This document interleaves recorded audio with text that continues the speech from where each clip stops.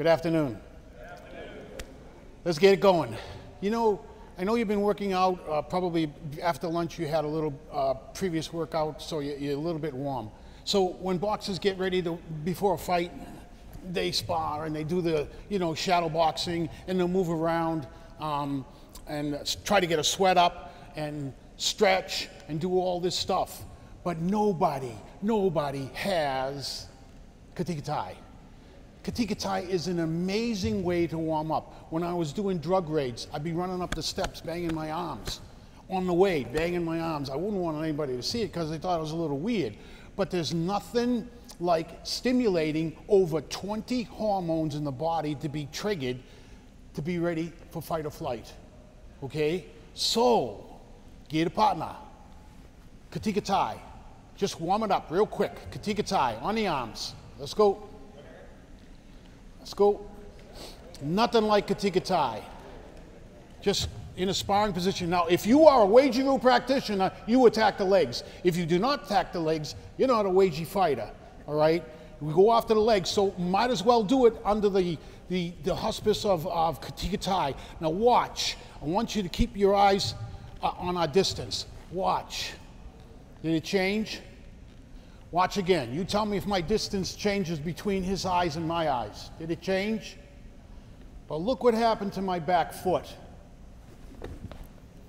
So this, to change, you do something like this or you do this, his eye picks up, the distance has changed, he is close enough to hurt me. But if I do this and I change my rear foot, my body didn't. But look what I just caught. Try it, back and forth, Katikattai. Sparring level, go after the front leg. All right, a combination to work back and forth. I want a front kick to the lower part of the body where it doesn't have any muscle. I want the roundhouse kick either to the head or to the leg, which you just did. Then I want a spinning back kick to the body. So when you throw the spinning back kick, when you throw the spinning back kick, your partner's just gonna go wherever that foot was. And I'm hoping that it's rising into the chest. Okay, so when you do the front kick, go low, combination back and forth. Front kick, roundhouse kick, spinning back kick, and he's going to yield. And then it's your turn. Front kick, roundhouse kick, spinning back kick. Front kick right here. That's where the Uechi front kick goes. No muscle there. Pop it right below the belt. Roundhouse kick can go to the head if you're talented enough, or used to be talented enough. And then the spinning back kick. Back and forth. Front round spin. Go. If your toes aren't facing down, you're not doing a spinning back kick. If your toes are facing sideways, you're doing a half spin, half side. And by the time you get to that position, the spinning back kick would have been already done. So you face your back to your partner, peek over your shoulder, which is the sight picture, and just kick straight back, which makes it rise. If it doesn't rise, then your front kick, your spinning back kick, unleashed too early. Wait until you look like Long John Silver. And then when you do, the spinning back kick will then rise up into the chest. Ever hit somebody with a spinning back kick into the solar plexus? This is what you hear. Oh! The match is over. Don't have to hit him in the face. The match is over. Green belt, spinning back kick, 2 down. Uechi front kick, your knee has to be higher than the target, and the kick has to kind of feel like you're doing this. This way here. Up there, all right? This way. This is not a Uechi front kick. As you can see, just by that change, how much this guy was moving. And if we had a big faceplate, we could probably make him aerial. So your front kick is 1 up here and 2 out there. And that's where we kick with our toes. 1, 2, not this. Here's the best part about it. When somebody throws a front kick and he raises his knee up, and everybody knows that Uechi-Ryu loves to raise their knee up to block the front kick. What happens? The front kick's coming this way. The knee's coming up this way.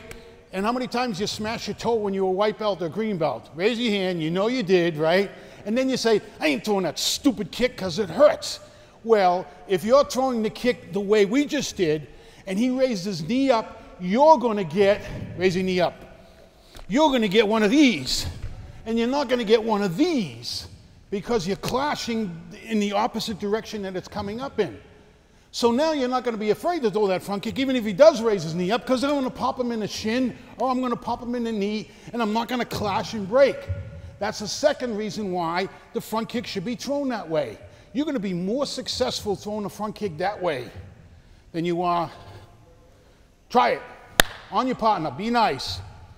Taka and Sada, a long time ago in the 70s, two Japanese people were teaching at the dojo. So Sada's kicking the bag, and he's driving it like he does with his toes, driving. He used to hit me in the elbow, and I'd hurt. So he's driving the technique in. He's driving the technique in on the bag, and I'm standing there, and Eddie Tetra, one of the brown belts, was there too, and he goes, Sada, you put your foot through the bag, and I'll buy steak at Christo's. And he just looks at him, and I says, and Sada, I'll buy a new bag. He goes, what? He goes, you buy steak? Yeah. You buy new bag? Yeah. Whoa! Split the bag about 8 inches right through the canvas of the bag tilted, and he goes, time to eat. And that's the way he threw his front kick. He didn't do this, because when you're throwing it up, there is a combination of an upward penetration and an outward penetration instead of all this. And again, the block is a lot more effective when you're throwing it that way and not to injure your leg. That's the Uechi front kick. Now, the front kick roundhouse kick. Let's see, gentlemen, come up here. Throw a roundhouse kick to him and do your Uechi block slow. You know the double? Yep. Go ahead. Good, do it again. Keep that, you should keep that fist tight. Do it again. Everybody see it? Turn around. Switch, you throw the other way. Okay, you throw that side. Throw the other way. The other leg, please. Good, throw it away. That is a Taekwondo kick. Uechi kick, same block. Do it. Did you get hit? Yeah. Do it again. Did you get hit? Yes, sir. And he knew it. Because you people are kicking like a roundhouse kick. This is the way the roundhouse kick goes. Slow, just hold your block out. Hold your block out, right there. I am going to intentionally go for this target here. And because his forearms are there, I don't care, because 2 bones against 1 bone, Uechi conditioning, he loses. Even if it is gonna hit that arm. But the pièce de result is, when you kick with your toes, you kick to the body with your toes. So no matter how hard he blocks, he's getting tapped with my toes. My toes are going to drill into him if I want to. That is not the Uechi kick, the roundhouse kick that you were seeing before. When you're doing Dan Kumite on number 5, pride yourself on making sure that you're against a worthy opponent, another black belt in Uechi-Ryu. He knows what's going on, and he's still getting tapped with those, and you got to control it, because you will hit right into the floating rib. So the target for your roundhouse kick is not out here like he's doing, they were doing. It's right here. It's right here. And it comes up just like that. Whoa, straight, not like this. Just straight in.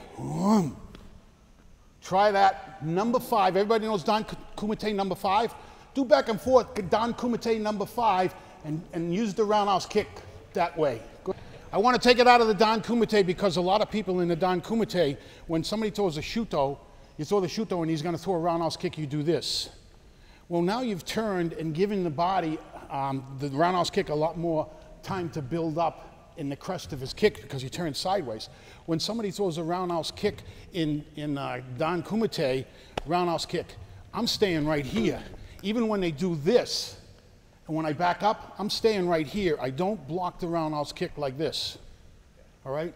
That gives it a chance to build up. So now I want you to try the roundhouse kick back and forth from a fighting position. Just from a fighting position, just dot it in that way, either that or underneath the elbow.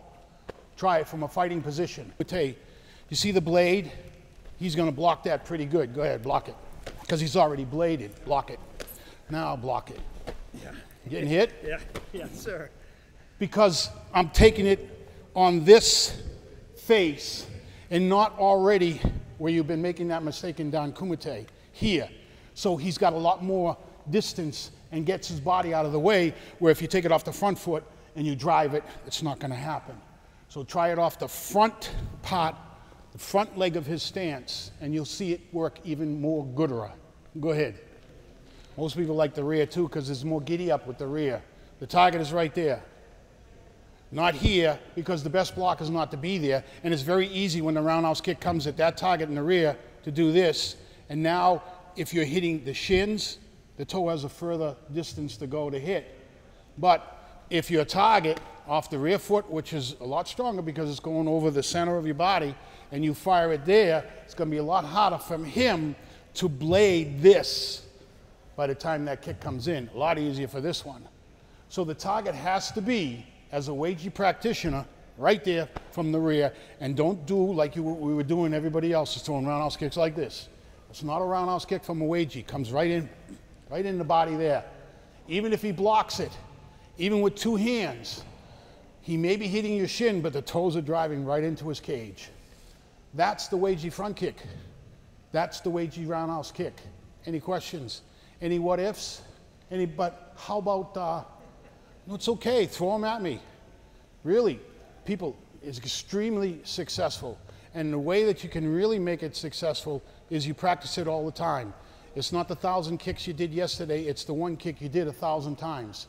And this crescent kick that you're throwing, people are not aware of the roundhouse kick coming up that way. They are not aware of the roundhouse kick. They're always, like we first demonstrated, when they were demonstrated, they're way out here. That's not Uechi-Ryu. Uechi-Ryu stands like this when they're sparring. They don't stand like this. They're right here, right here. And that target going on the top rear from there, he can't get out of the way of that toe kick. And I'm really pleased to see the way you guys adapted so quickly to that front kick. It is so much more powerful, and it's so harder to block because it's coming straight at you and not rising up into your body. That's very good. Now, what we want to do, any questions? What we want to do is, when I'm sparring with somebody, I'm talking about sparring because, let's face it, you know, a long time ago, when we all started to take karate, we wanted to take karate because we wanted to be able to protect ourselves. By the time you make black belt, you should be able to protect yourselves. You should be able to be a good fighter. And then you go further by fighting in bare-fisted tournaments. And then you go into professional kickboxing in the ring. And then you go against boxers. And then you go against people that are grapplers. And then you go into point fighting, and then that's when you don't want to go anymore because the insurance companies are doing the rules and regulations because you need insurance to run a tournament. And if you're having contact to the head, the insurance company's not going to insure you. If you're having takedowns, the insurance company's not going to insure you. If somebody draws blood in a tournament, even if it's a split lip, the person that did it is disqualified. Those are the rules and regulations of the insurance companies. Those are the ones that are dictating the rules and regulations, not us, which was from 1956 all the way up to 1972. In 72, Uechi-Ryu came out with the safety kick and punch pads, and that's what it all changed with. You all seen them, right?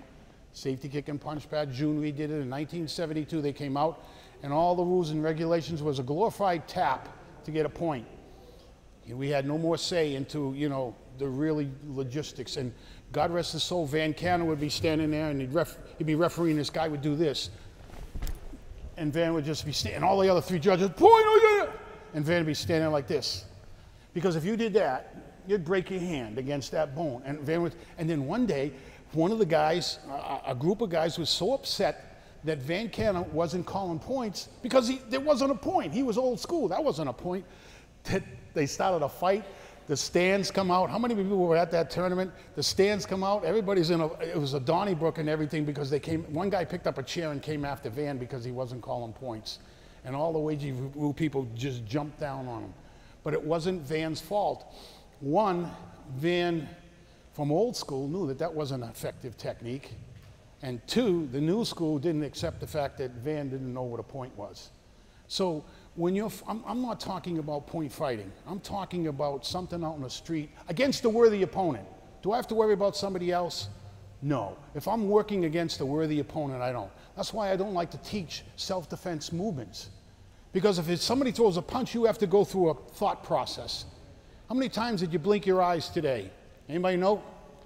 Instinctive.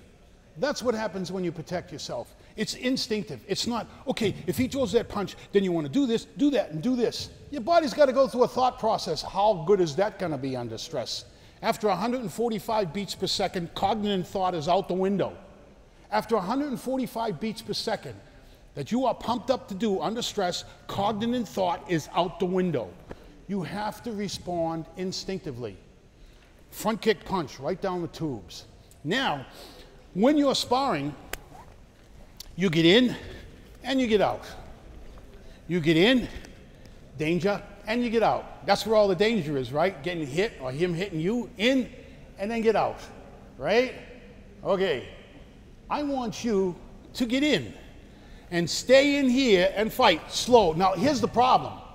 People are gonna go too fast. You're gonna say, oh yeah, you hit me, I'm gonna hit you back, and all of a sudden we got a Donnybrook on our side. People, we are training.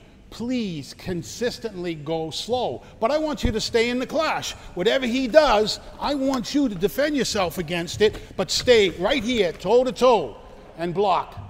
Sometimes when you see people fighting, watch their eyes. They'll come in on the clash and they'll close their eyes and then come back out. That's how dangerous it is to them. I see a lot of fighters, point fighters, they get in and they go like this, and they close their eyes. No, I want to be aware of the worst part to be in. I want to be comfortable in this spot. Get in this spot and spar. And again, it's going to be difficult to stay slow, but stay slow. Use your knees, use your front kicks, use that kick that I just showed you, because I can throw that kick hand distance, right here. I can throw that roundhouse kick hand distance. Okay? Go. The most important thing in Uechi-Ryu is respect. I went to the children's class, you know, the kids are all in there, and you get your junior black belts and your purple belts and everything, and they're in there, and then you get about 4 or 5 new students, and they've been there for like 2 or 3 days, 2 or 3 classes, and you stand there and say, okay, what's the first thing you learned in karate? And a little kid that thinks he knows everything because he's only been in the school for like 3 days, 3 times. Sanchin stepping. Nope. Another kid. Muante turn. Nope. And then you ask the junior black belt, what's the first thing you learned when you came into this dojo? He said, respect. I bowed before I came into the dojo, and that's the first time I'm learning about respect. And then as someone demonstrates on the floor and they're all standing there, respect for your partner. Everybody be quiet while he's being tested for his, and you keep alluding to the fact that #1 ingredient for the Uechi-Ryu system, for the world, is respect. If you want to learn a punch or a kick, you do it slow speed and break it down. When you get a thought process that goes by your head like that, and you say, oh, it's deja vu, oh, I was just thinking of him, oh, it's nature's way of telling you something. Try to stay on the thought. Don't just let it go away. Go back or stay on it, because it is trying to tell you something. There is 60% of the brain, they don't know what it's for. Guy, a little while ago, I said, Guy, Tony Jordan, I'm thinking of Tony Jordan, he's going to come in the dojo. I haven't seen this kid in 15 years. One of my best junior fighters, was New England Grand Champion in the junior division. And Guy, I says, I don't know why I'm thinking of him. He's probably going to walk in the door. And Guy goes, you know, okay. Swear to God, half hour later, I'm teaching a class, and in comes Tony Jordan. Haven't seen him in 15 years. And I turned to Guy, because he's the only one that's been with me long enough to know it, and I said, Guy, just go over there and ask, so you'll know I'm telling the truth. Go ask Tony if we had any conversation within the last 15 years. And what did he say? No. Driving down the car in a Porsche, God rest his soul, Gordon Azak. Gordon Azak's driving down a Porsche, we're down on the Cape, we're on the Cape Road, and he's firing it up, like that. And I said, Gordon, slow down. He's been doing it frequently. Gordon, slow down. Why? I don't know. I just don't feel right. Just slow down. He slows way down, we come around the curve, and there's a cop with a radar. And he looks at me like, how the hell did you know that? I said, I don't know. It just came upon me, and I nurtured it and said, it's nature's way of telling me something's wrong. People, you have the ability to do that. What you don't have is the introduction to let you know, 1, you have it, 2, now I'm telling you, to stay on it longer and longer, because it is telling you something's gonna come, or it's a foreshadow.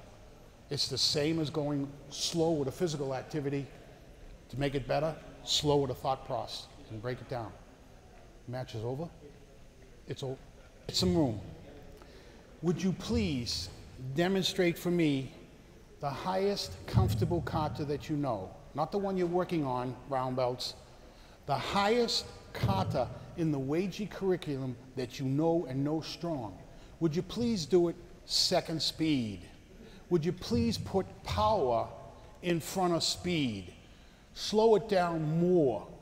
Nobody disputes a Uechi-Ryu strong kata. Nobody that is watching you perform your kata will dispute a strong kata. All right? Too fast, you look like a gerbil on speed. All right? Slow and powerful. Form is always more important than speed. Form is always more important than power. Power is more important than speed right now. Okay? Here we go. Your highest form, I'm going to be seeing some Sensei Ryus. Yo! Enjoy. Hajime. Power. Power.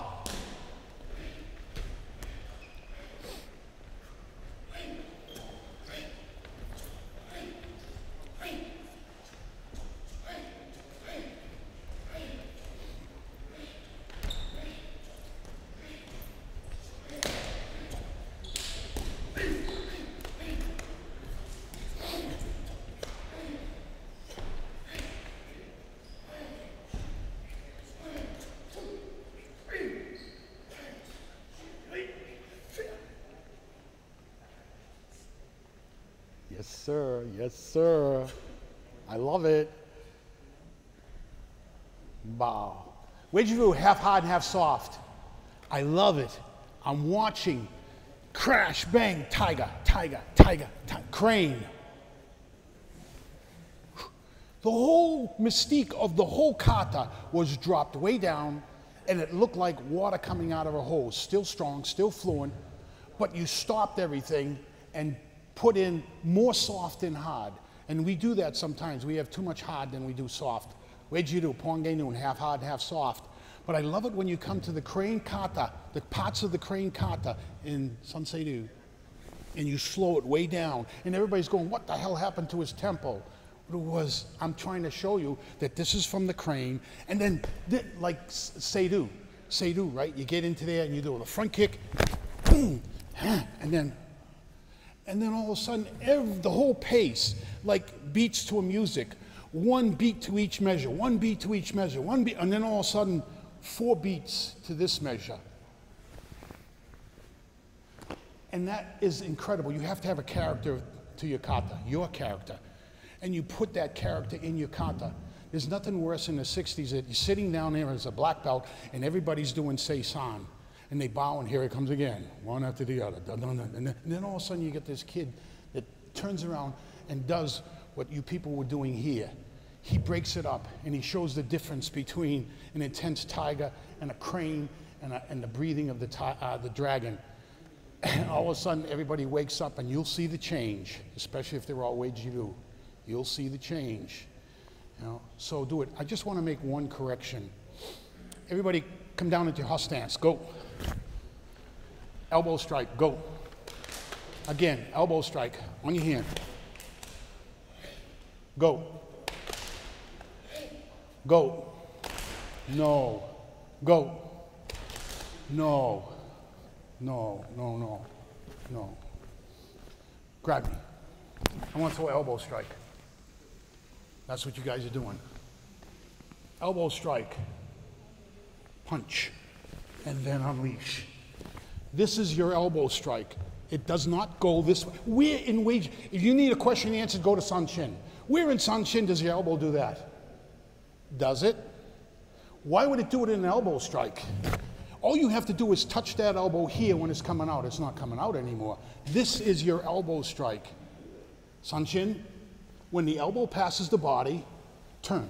When the elbow passes the body, and now you're not going to get limited penetration. When I do this, I guarantee you, every time you throw the elbow strike, it'll be past the center of your body, which means I'm penetrating through with the elbow strike and not trying to do something like this. Now, I want you to try it again and be careful because it hurts. Down. Go. And then unleash it. Tip of the elbow hits the center of the hand. That hand's gonna hurt. Tip of the elbow, center of the hand. Very good. Heels together. Onegaishimasu. Thank you.